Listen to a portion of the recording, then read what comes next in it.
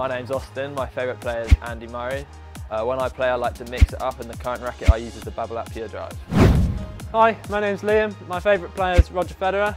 When I play I like to change up the pace and my racket at the moment is the Yonex E-Zone 98.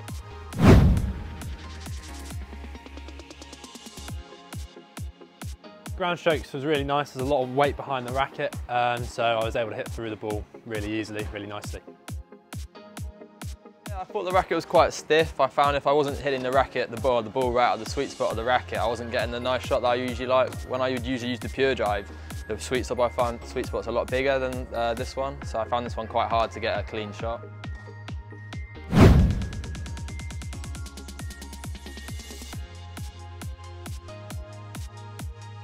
With loads of weight behind it, really solid, not too flimsy like some rackets can be, yeah, solid.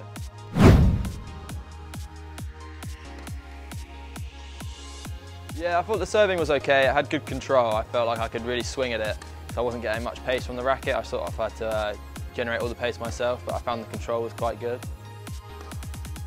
Just for me, I think like my elbow's a little bit sort of tender, so getting up to the ball, trying to really accelerate was a little bit too much on the weight maybe, so I've just dropped down a weight from the rackets I was using, so I think a little bit too heavy on the serve, but otherwise okay.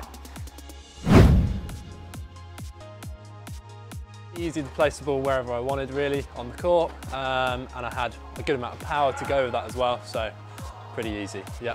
I've probably used rackets that generate spin a little bit easier, but I don't tend to hit with a lot of top spin all the time, so I think this would suit me pretty well, to be honest.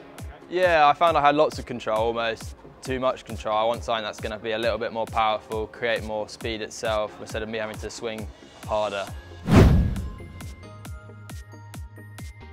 Yeah, one of my other favourite players is Team, and I just sort of, when I hold this racket, I feel like I'm trying to play like him.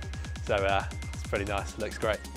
Yeah, I think it's a really nice looking racket. I'd definitely buy it purely on looks, I think. Yeah, if it's just on looks, it's one of my favourite ones.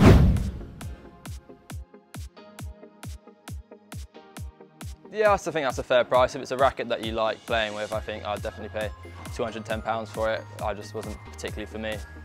Probably compares to most sort of rackets at that sort of price nowadays, so I think it balances quite well in terms of that sort of price range.